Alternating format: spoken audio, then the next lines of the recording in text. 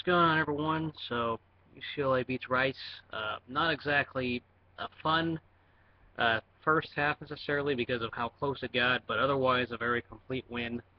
I'm not going to complain too much. There's a lot of things that need to be addressed. There's still flaws in this team, and more probably wasn't happy with how that first half was, but there was a lot of explosive plays.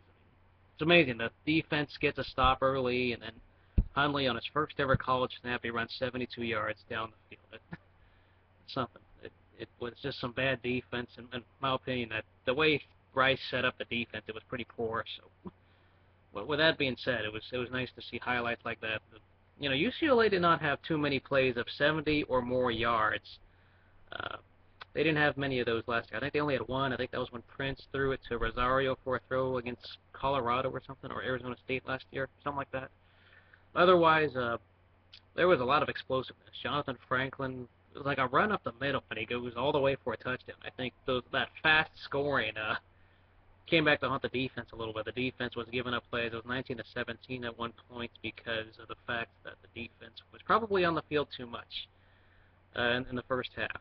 And that means we can't score too fast. We got to have some efficient drives where we're driving and marching down the field, wearing out the opposing defense. We got to do that a little bit more. Yeah, I think Sam McGuffey, the former Michigan guy, was kind of hurting us a little bit. He was making some plays as a receiver, the one dangerous player.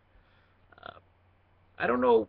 I have not seen full tape of this game because I was at work. I couldn't see it all. But what I do know is that Hunley looked pretty promising on the ground with his legs. We knew that he was a dual-threat quarterback. We knew he could be dangerous.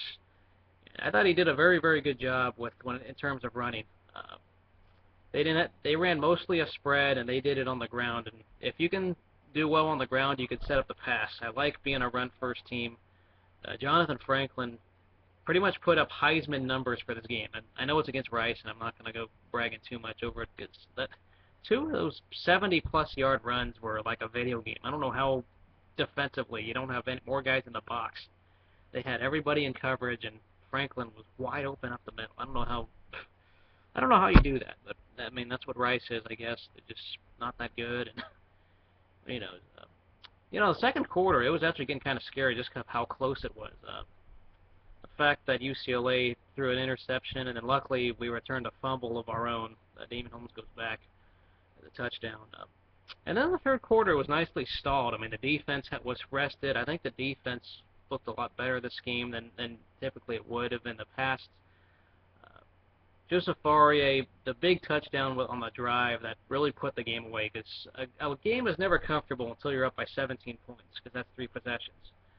And the Bruins went for it on fourth down, and they did just that. And they got it. Past the Faurier, it's good to see that happening. Franklin puts the exclamation mark with another touchdown. The big concern this game was the penalties, a little bit disciplined penalties. That still needs to be kinked out, and I know Moore, he knows that. He knows he needs to address that a lot better. I thought that was awful.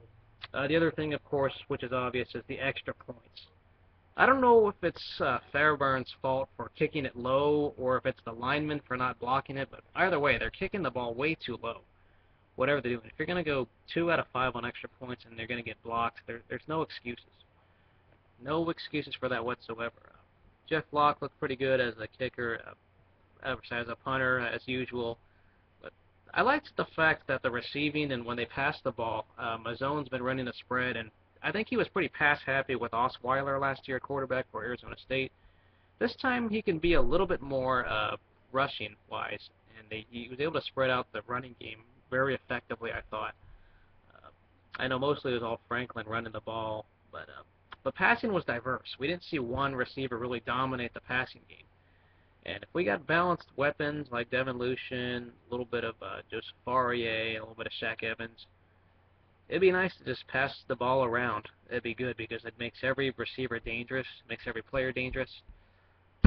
Not a whole lot to really judge from this game overall, just because we were playing Rice, and I can't really brag a whole lot, but it's nice to see a running back have Heisman-like numbers for at least 1 week, just because Franklin, I know what he can do, and we've all known what he's capable of doing, and thank goodness he didn't do anything clumsy-wise.